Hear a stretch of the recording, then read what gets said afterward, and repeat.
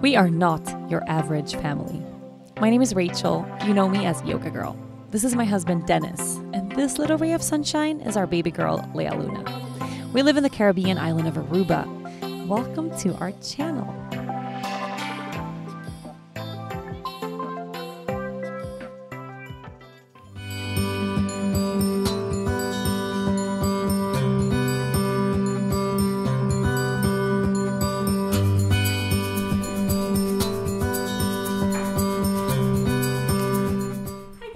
Welcome to Dennis's and Rachel's cooking show. We're gonna make chili for dinner. This is such an easy recipe. How often do we eat chili? Once a week, twice a week? Yeah. Nah, once a week. At least once a week, sometimes twice a week. It's a staple. I make it the same every time. The beautiful thing about chili is you can get a lot of canned stuff, which for sure is mega affordable, lasts for a really long time. It's something you can keep in your pantry. Something you can keep in your pantry. We call it the pantry because it's a fake pantry because it also has all the shit we don't want to look at. And a bunch of spices. So if you spice it right, this is like a foolproof recipe. And if you have a husband that isn't as tired as you, he can chop everything and put everything in the pot. Where is he? He's here.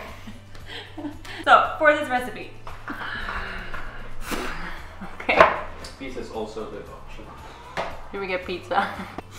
At least the vegan streak continues. There's a great vegan pizza on the island. For vegan chili, this is what you need.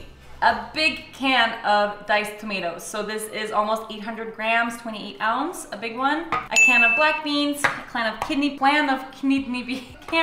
beans, a little bit of corn, bell pepper, garlic, onion, and celery. For the spices, my throat. For the spices, you're gonna use garlic powder, onion powder, chili powder, oregano, a little bit of cayenne, cumin, most important thing about this recipe, paprika powder, salt and pepper, and cacao. If you never put cacao in chili, you are greatly missing out.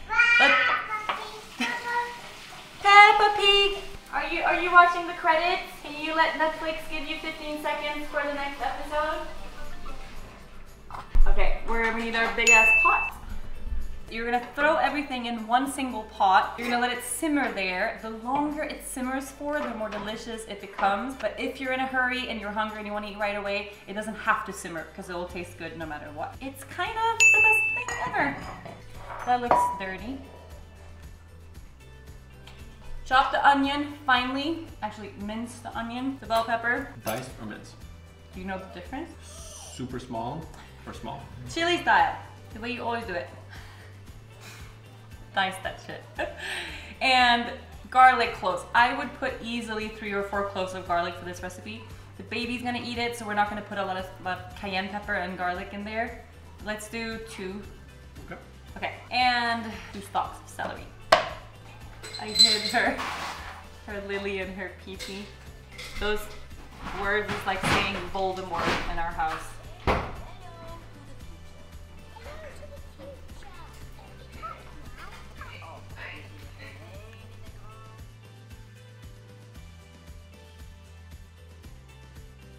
We're gonna put stuff in there.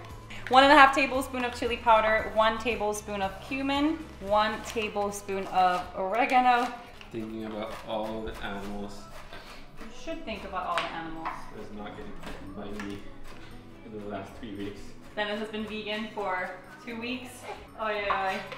Okay, I also put about 1 tablespoon of smoked paprika, 1/2 tablespoon of garlic powder, teaspoon of onion powder.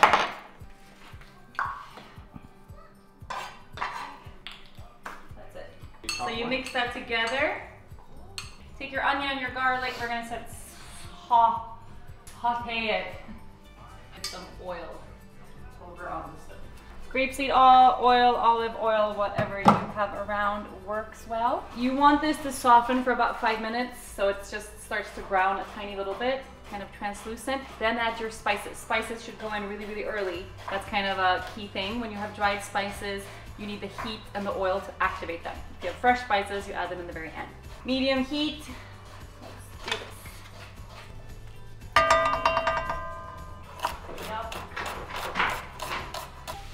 You have to show the camera. Where is he? Oh, I don't know. Here you go. He's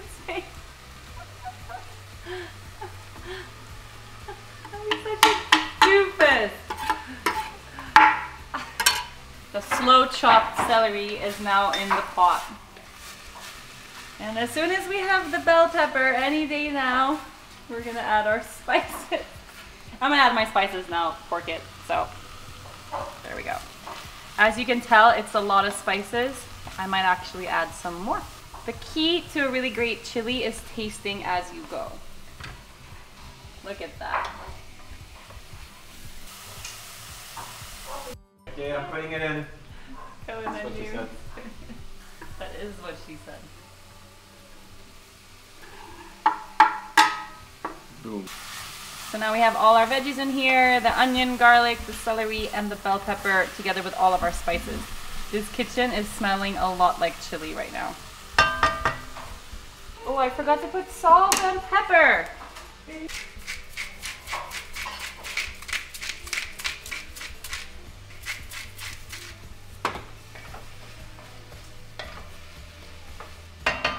Okay. Oh my god. It's like the spices are so intense it makes you tear up a little bit. Okay, beans. Right, we're gonna throw our beans in. Important part about using any type of canned product is you wanna make sure you rinse it really, really well.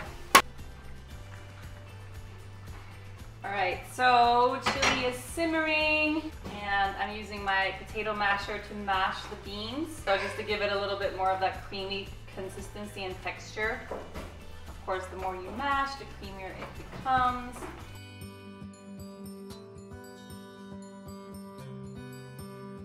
We're gonna let this simmer a little while longer and then eat. Pretty excited to eat this. You love it so far? Hers just looks like mush, mine looks to me